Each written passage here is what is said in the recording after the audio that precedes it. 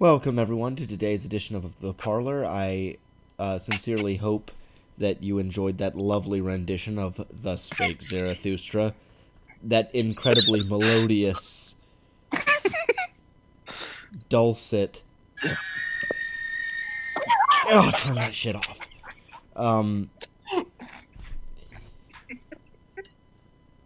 What's the word I'm looking for? You already used it. Euphonious. That wonderfully euphonious rendition of Richard Strauss's Thus Spake Zarathustra. I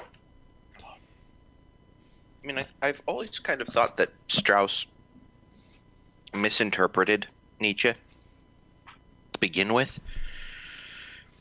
But when you're dealing with a, shall we say, misinterpretation, a gross misinterpretation of a misinterpretation of a philosopher, that's what you get. And you see, if that's not what you want, then it would be much more conducive for you to do things like tuning into Caleb's stream rather than going into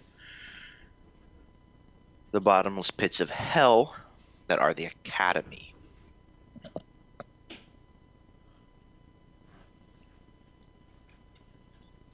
Instead, you get to hear me snacking on things and Caleb sipping on coffee and us trying to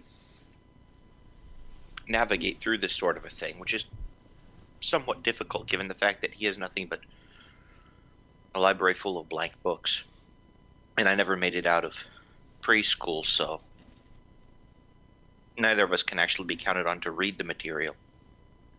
I'm just pretending you read it. In fact, Thus Spake Zarathustra was never written.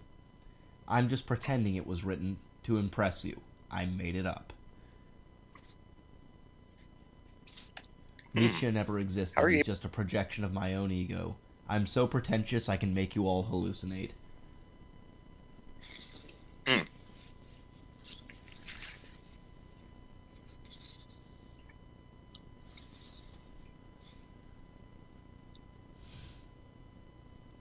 So today, we're going to be discussing the bestowing virtue and the night song.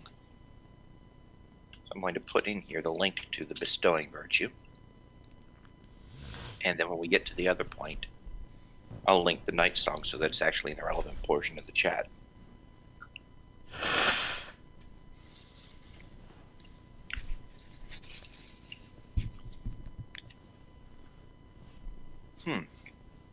It keeps on reminding me to guard my privacy and abide by our community guidelines.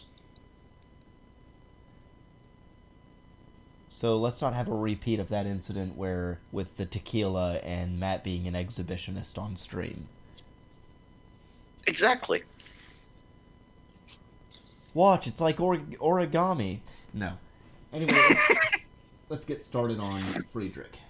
We're going to do this stream the way we did the last one, 45 minutes, then an intermission for about 20 minutes or so, and then the stream comes back online.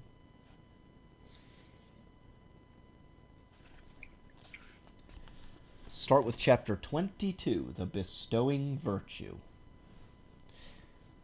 When Zarathustra had taken leave of the town to which his heart was attached, the name of which is the Pied Cow, there followed him so many people who called themselves his disciples, and kept him company.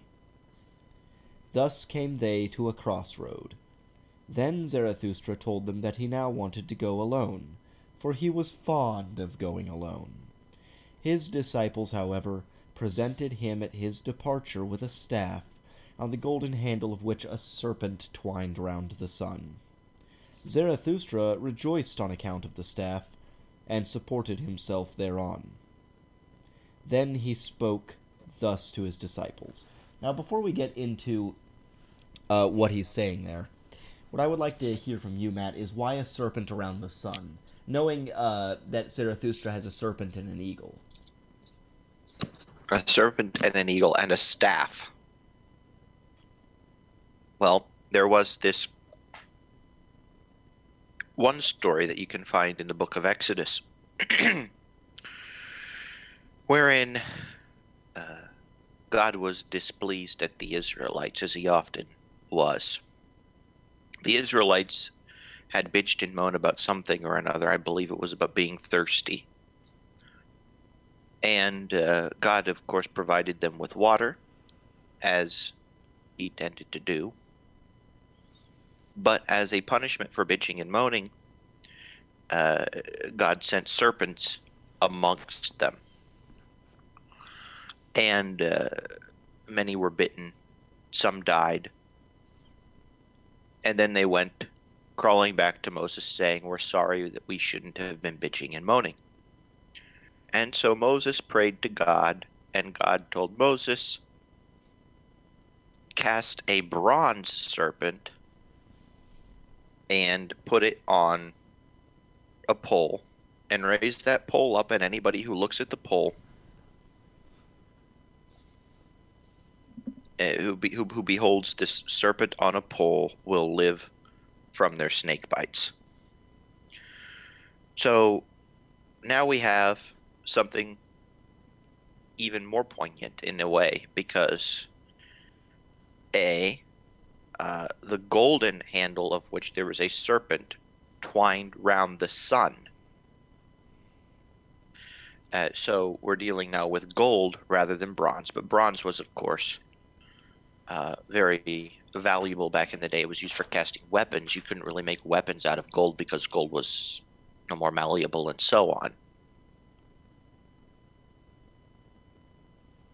And there's this idea, I'm going to try not to jump too far ahead, that gold is generally useless in every way except for the fact that it's precious, it's rare, and it's shiny.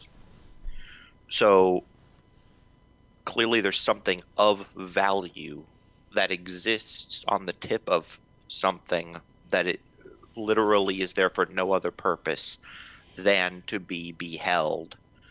And somehow people have ascertained that in beholding this there is some benefit. And where would thou be, O great star, if thou had not those for whom thou shinest? People, especially insecure people, misinterpret that as Nietzsche saying that the little ones all exist for the benefit of the great men like Nietzsche, but what he's saying is exactly the opposite. The great men like Nietzsche exist only for the benefit of the masses.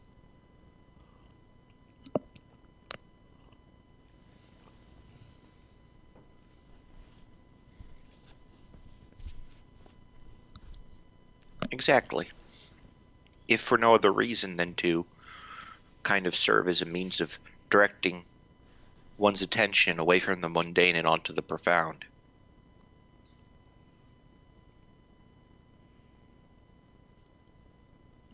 Away from, of course, it's important where your next meal is going to come from, and it's important where your next drink is going to come from. And when you're in a desert, yeah, that's kind of an issue of concern. If, however, there exists one, or there exists some set of principles, or there exists something that you can trust in to be the source of all good for you, and then you're constantly doubting it, well, sometimes you might need to get your ass kicked. Right. And so Nietzsche is basically, in an allegorical way here, saying, hey, maybe I have something, maybe I can point you towards something that you can hang your hat on, towards something that might help keep you oriented in the right direction so that you can wind up having all these things that you need as a mere consequence of the better thing. In fact, this goes very closely along with Nietzsche's understanding of love.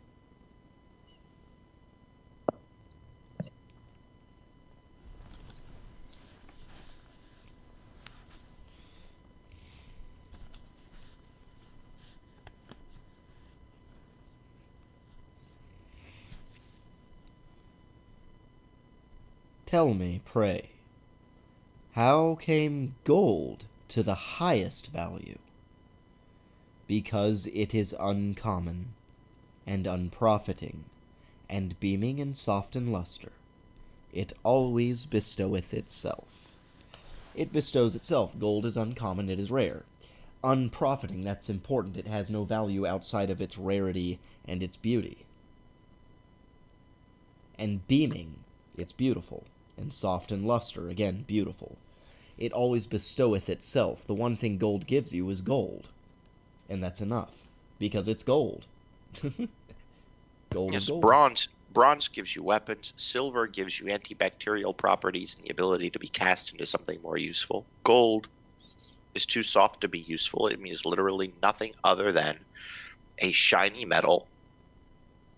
The only use for which we can possibly imagine is to be beheld.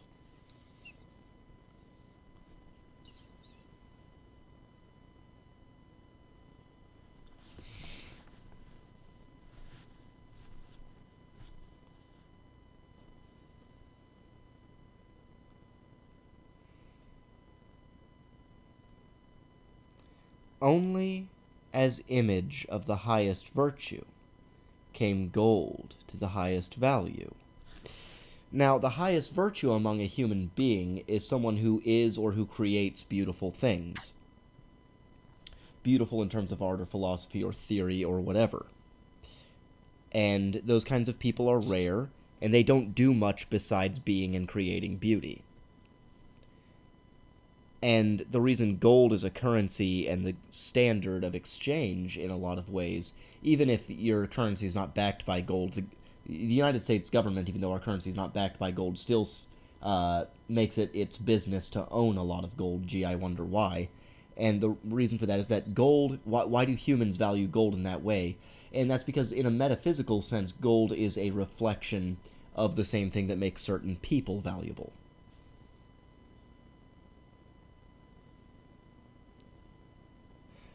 Only as image of the highest virtue came gold to the highest value. Gold-like beameth the glance of the bestower. Gold lustre maketh peace between moon and sun. The moon being something cold, contemplative, related to the conscience, related to spirit in the way Nietzsche uses that word, and sun being less spirit and more blood, more passion, more radiance, chaos. One must still have chaos in oneself to give birth to a dancing star, or sun. And gold luster, that basically beauty, aesthetics, brings peace between moon and sun, reconciles them. Uncommon is the highest virtue, and unprofiting. Beaming is it, and soft of luster. A bestowing virtue is the highest virtue. Verily I divine you as well, my disciples. Ye strive like me for the bestowing virtue.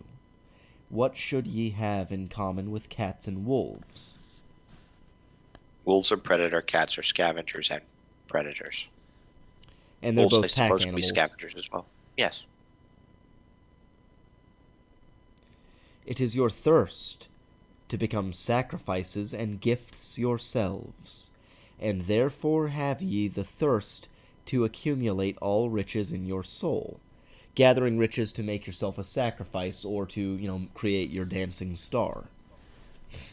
Insatiably striveth your soul for treasures and jewels, because your virtue is insatiable in desiring to bestow, because you have to have before you give, you have to be rich before you can endow.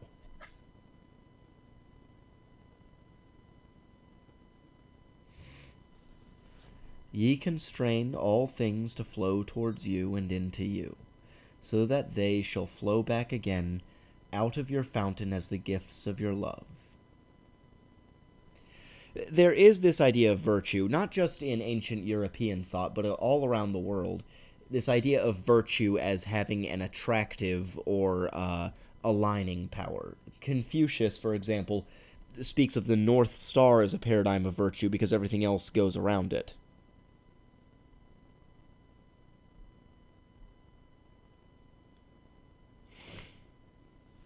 So, And considerably later, Luther speaks of the definition of a god, and he, of course, talks about God both in the abstract and in the concrete. The first commandment of the Christian faith is, thou shalt have no other gods before me. But Luther, in his explanation, says, what does it mean to have a god, or what is a god? And in answer, he says, a god means that from which we are to expect all good, and in which we are to take refuge in all distress. So to have a god is nothing other than trusting and believing him with a heart. I have often said that the confidence and faith of the heart alone make both God and an idol. So whatever you set your heart on and put your trust in is truly your God. So if bestowing something is a virtue, then bestowers are either agents of God in a way, or gods themselves. Not contradictory, those two. No, not at all, but I'm going to say or. Not necessarily either or, but or. Or inclusive. Mm-hmm. Mother asks her logician doctor, is it a boy or girl? Logician doctor says yes. Yes. So Nietzsche would definitely be in seeing a Zarathustra talking about striving to become, and so on, the Übermensch would be essentially saying, okay, whatever you do, amass as much to yourself as possible so that you can give lavishly. And this bestowing virtue, that is charity, that is love.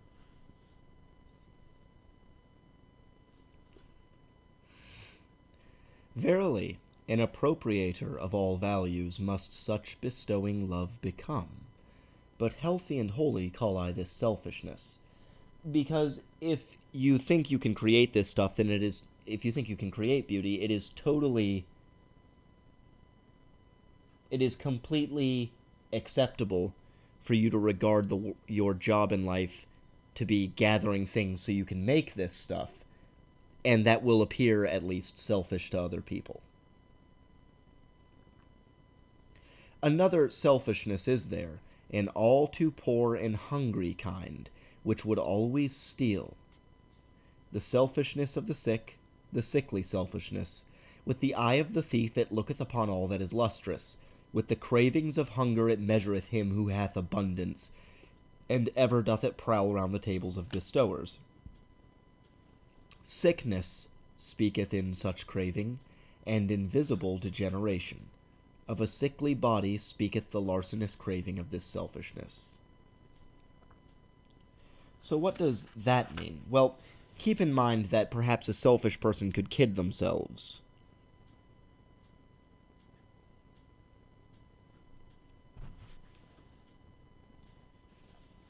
Into thinking that they're taking on the bestowing virtue. So, some cheap ass basically could use this as an excuse to just take stuff and never do anything productive. But they're not really doing it. Tell me, my brother. What's the difference between being a moocher and a producer? And the truth is, to produce, everyone you gotta hates moochers. Yeah. Consume. Yes, everyone hates moochers. Because they lead to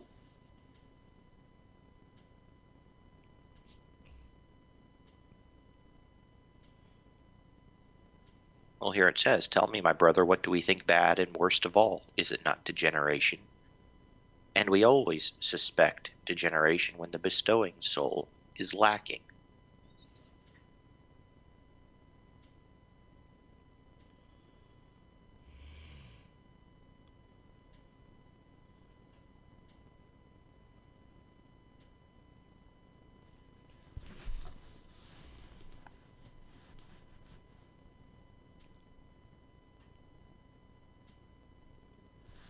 Ah.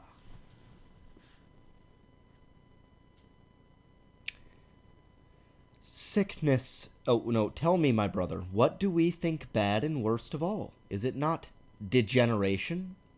And we always suspect degeneration when the bestowing soul is lacking. So, the first way you could tell perhaps that a tree is diseased is if it stops making fruit. Apple tree didn't make any apples this year. What's wrong with it? It's degenerating. Stopped producing. Something's out of order in there. Upward goeth our course from genera on to supergenera, but a horror to us is the degenerating sense which saith, all for myself.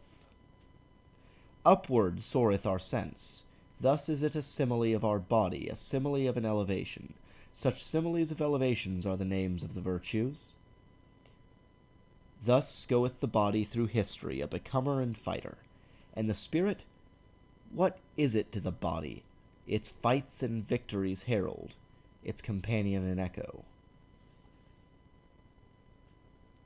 Similes are all names of good and evil. They do not speak out, they only hint. A fool who seeketh knowledge from them.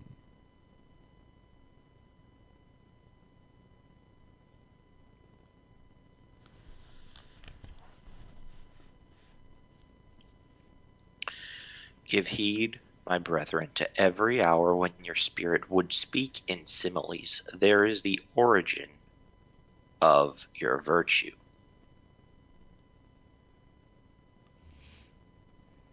Elevated is then your body, and raised up. With its delight enraptureth it the spirit, so that it become creator and valuer and lover and everything's benefactor. I want to backtrack here a bit. Give heed, my brethren, to every hour when your spirit would speak in similes. There is the origin of your virtue. So those times when it seems like you're making analogies, there's the origin of your virtue, because you're synthesizing, you're producing.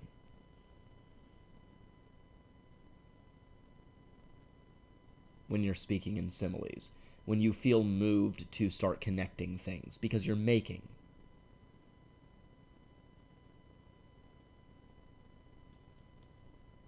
And oftentimes the big abstract things can't be communicated except for with reference to the more concrete things. So when you're thinking about drawing on something really deep, and you can't help but articulate it in some way, you're going to be forced to depend upon literary devices such as simile or metaphor, or you could just have the desire to speak in them, or you would like to be able to convey it, but it might just be too much. At some point, it might just be too much. Sometimes you just have to go and do whatever it is you're going to do, and realize it's coming from a place of bestowing something upon someone or something. When your heart overfloweth broad and full like a river, a blessing and a danger to the lowlanders, there is the origin of your virtue. Because, again, love for Nietzsche is a bestowing. When ye are exalted above praise and blame, and your will would command all things as a loving one's will, there is the origin of your virtue. Basically, when you can say to yourself, I wish everything were just like this, there's the origin of your virtue. When ye despise pleasant things and the effeminate couch, and cannot couch far enough from the effeminate, there is the origin of your virtue. When ye are willers of one will, and when that change of every need is needful to you, there is the origin of your virtue. When you feel the desire to be unified and sort of allow no longer be a fractured will, but be organized around a central theme, that's the origin of the virtue, because the part of you that's willing that is the strongest virtue in you. Power is it, this new virtue, a ruling thought is it, and around it a subtle soul, a golden sun with the serpent of knowledge around it.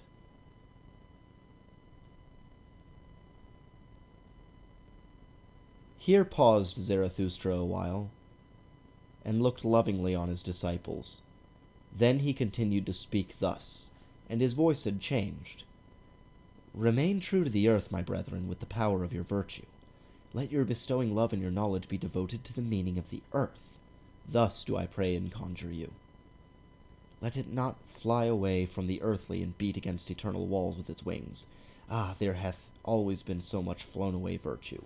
Because Nietzsche sees this idle contemplation of things beyond experience as a waste of time, mostly because he misunderstands Kant, but or perhaps takes Kant a bit too seriously, but we'll have to save that for a different time.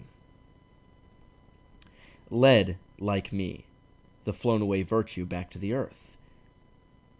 Oh, lead, like me, the flown away virtue back to the earth, yea, back to body and life, that it may give to the earth its meaning, a human meaning. 100 times hitherto hath spirit as well as virtue flown away and blundered. Alas!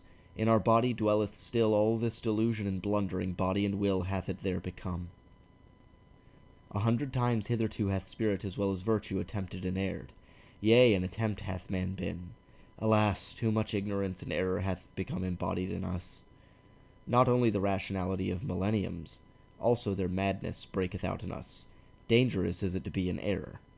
Still fight we step by step with the giant chance, and over all mankind hath hitherto ruled nonsense, the lack of sense. But this isn't necessarily a bad thing even from Nietzsche's perspective. Like I said earlier, one must still have chaos in oneself to give birth to a dancing star. Let your spirit... you can be fighting against it, as we're clearly seeing here. I mean, obviously, if you have some sort of a goal, and you're already there, well, then what in the world is where is the meaning in that?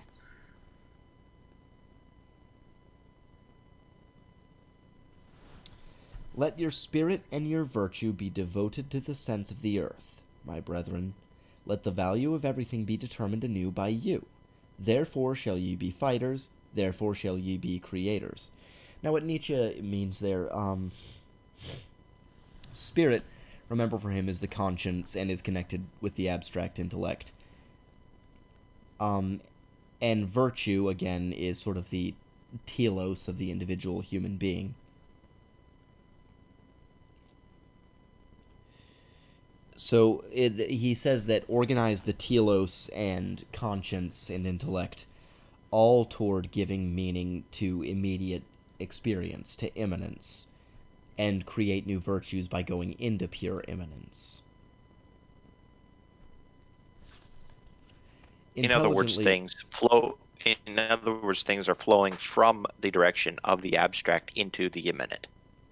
Right. In terms of course, being creative or engaging the bestowing virtue.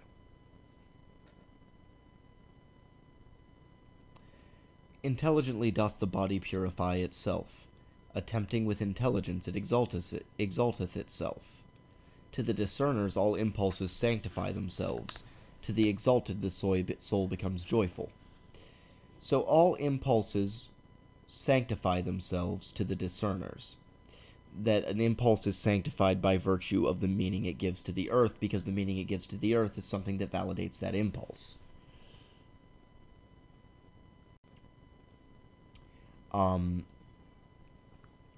Another issue here is that intelligence for Nietzsche is a kind of tool, like Matt said, flowing from the direction of the abstract into the immanent.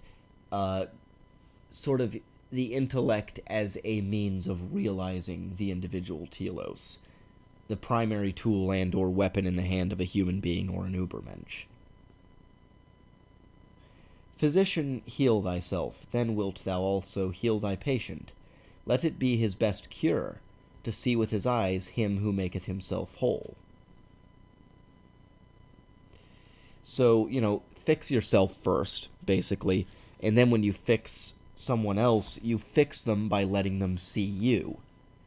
It's a lead by example type thing, but there's more to it than lead by example. It's do to yourself the transformation you want to see in other people. It's like Gandhi, you must become the change you wish to see in the world.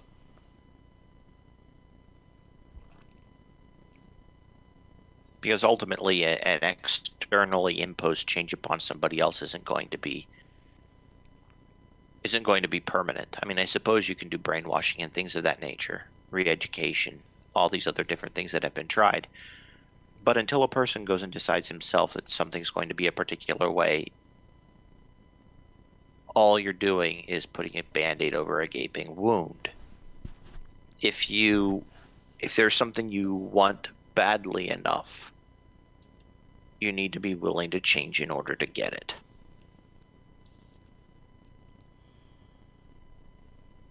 Even if that is wanting somebody else to be able to be more self-actualized, as it seems that Nietzsche does. Right. Like, what in the world is he trying to do here except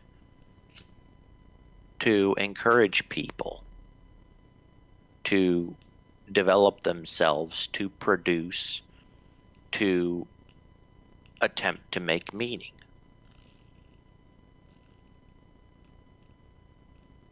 I mean, without doing that, if there isn't something else binding it all together, what is there? We devolve to the baser instincts and lose that which makes us human.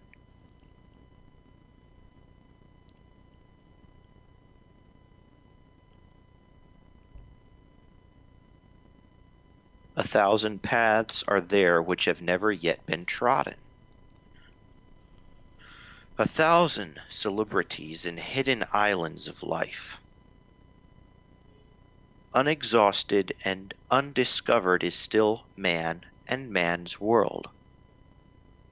Awake and hearken, ye lonesome ones. From the future come winds with stealthy pinions, and to fine ears good tidings are proclaimed. Ye lonesome ones of today, ye seceding ones, ye shall one day be a people. Out of you who have chosen yourselves shall a chosen people arise, and out of it the Superman. Verily a place of healing shall the earth become, and already is a new odor diffused around it, a salvation-bringing odor, and a new hope. So what Nietzsche is saying is that basically he wants to reach the people who can see what he sees if he explains it, and get them to choose the best from themselves to try to make the Superman, because that's the only way out of this he sees. Remember, for Nietzsche, in order for humankind to continue, we have to reach a qualitatively different kind of human. Now, I have my disagreements with Nietzsche there, and I think there's a contradiction in his philosophy there because he insists on pure immanence, but in the context of what he's saying is that the only way for us to have that qualitative improvement that humankind will need to survive, we're gonna have to take the cream of the crop and have them focus solely on achieving that.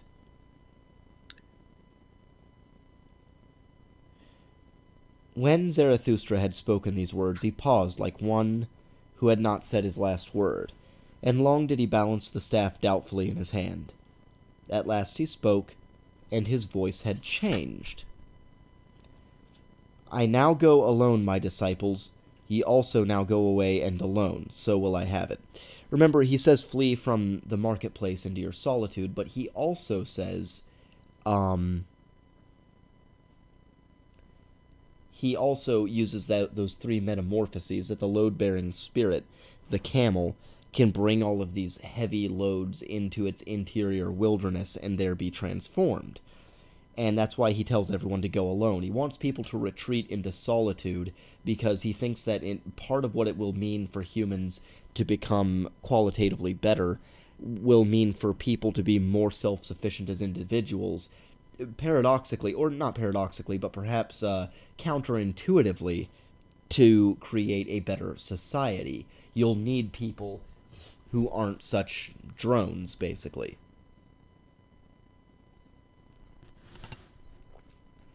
In other words, the society functions more, or this is not his point, but it's kind of predicated upon the idea that we're not all cogs in some machine, but we are individuals with agency.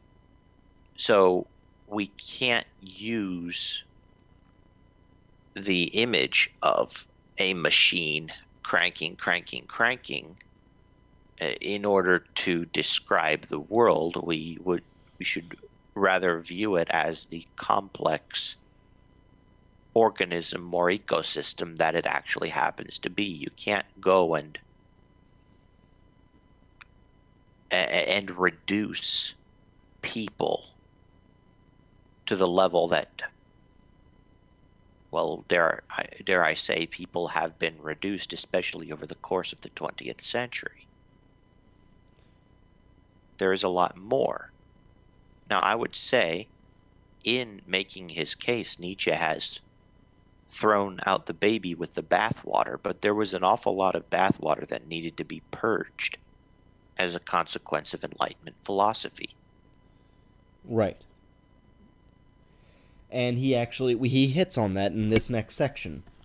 When Zarathustra had spoken these words, he paused, like one who had not said his last word, and long did he balance the staff doubtfully in his hand. At last he spoke thus, and his voice had changed. I now go alone, my disciples, ye also now go away and be alone. So will I have it. Verily I advise you, depart from me, and guard yourselves against Zarathustra, and better still, be ashamed of him. Perhaps he hath deceived you.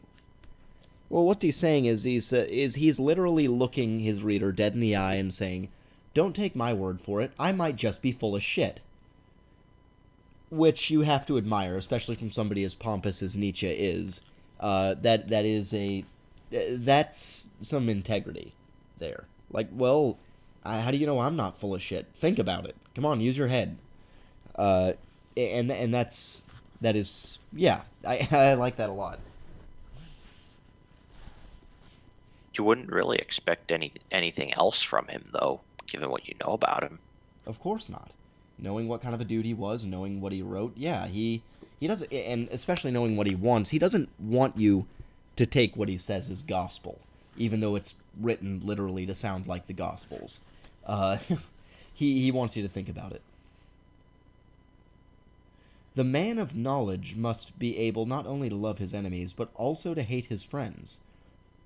One requiteth a teacher badly if one remain merely a scholar. And why will ye not pluck at my wreath? Like he has a laurel wreath on his head and he wants you to pluck at it, kind of take stuff off of it. And this idea of hating one's friends doesn't necessarily mean hating in the same way that we might understand hating. It's just, it's more a rhetorical device. I mean, love your enemies, okay, that's just one thing. Hate your friends, that's just the antipody to the love your enemies thing. But ultimately, if you have a friend, if there's somebody that you actually care about, are you willing to risk your friendship in order to tell your friend the truth? If you're not, well, then you are a really bad friend. If you care about somebody, and let's say I have a friend who's 400 pounds and who is enabling himself to be sick, diabetic, fat, who's eating 3 gallons of ice cream a night, and claims that anybody who says that being as overweight as he is bad, is fat shaming.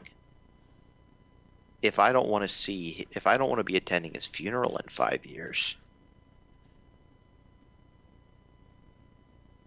I'm ultimately going to have to put my foot down and say, hey, look, I'm not fat shaming. Or maybe I am. But whatever it is that I'm doing here, it's for your own good. Dude, lay off on the ice cream, lay off the Doritos. And the cigarettes. And the cigarettes. Eat a freaking salad and go on a walk. You all can't see my video, but I'm surrounded by smoke right now. Well, I didn't have your video open either. Yeah, Caleb, lay off of the cigarettes. It will be much more difficult for you to find a mate if you smell like an ashtray, yes. Ye venerate me.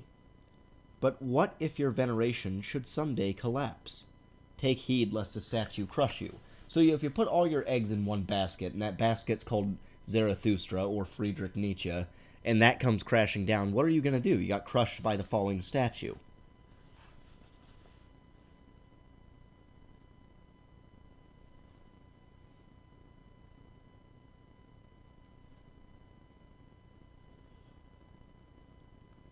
You say you believe in Zarathustra, but of what account is Zarathustra? Ye are my believers, but of what account are all believers? Ye had not sought yourselves, then did ye find me. So do all believers. Therefore all belief is of so little account. Now do I bid you lose me and find yourselves, and only when ye have all denied me will I return unto you. So what he's saying there is, that bit about the physician healing himself, that's what Zarathustra's doing. Zarathustra lost everybody else and found himself, and now he's telling you to do that, and he's hoping that since you found him and saw what that looks like, you'll be able to do it. It's hands-on learning.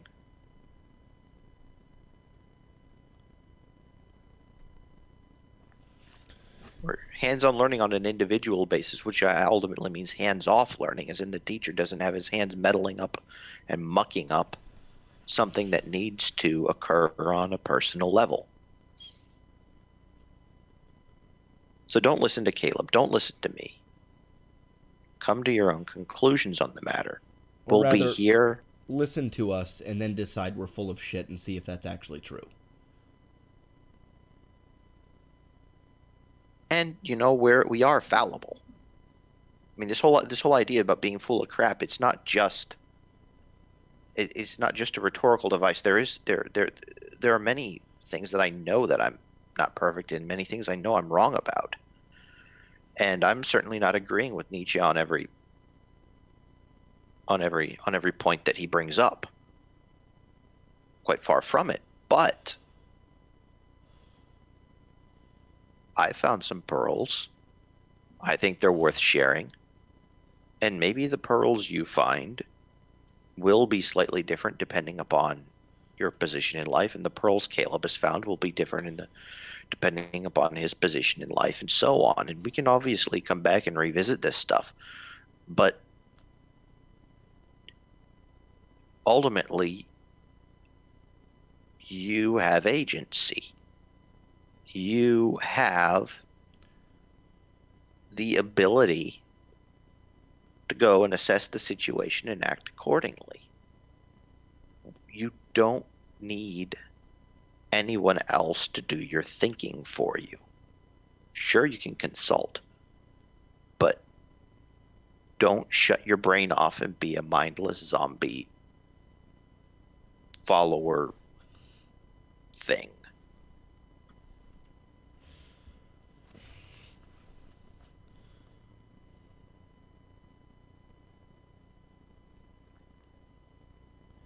And once again shall ye have become friends unto me, and children of one hope. Then will I be with you for the third time, to celebrate the great noontide with you. And it is the great noontide, when man is in the middle of his course between animal and superman, and celebrateth his advance to the evening as his highest hope, for it is the advance to a new morning. At such time will the down-goer bless himself, that he should be an overgoer, and the sun of his knowledge will be at noontide. Dead are all the gods, now do we desire the Superman to live. Let this be our final will at the great noontide. Thus spoke Zarathustra. Well, that's all we have for now for this part of the stream. We're going to shut down, but we're going to be back soon. We're going to take a little 20-minute intermission and start streaming again. Before we go, I would really appreciate it if everyone present would please hit the like button. Please click that like button, because when you click the like button, it promotes the videos and makes me easier to find. And so I'm going to shut the stream down now. And we'll be back in about 20 minutes or so. And we'll stream for another hour on the chapter The Night Song. Thank you all for showing up. We'll be back soon.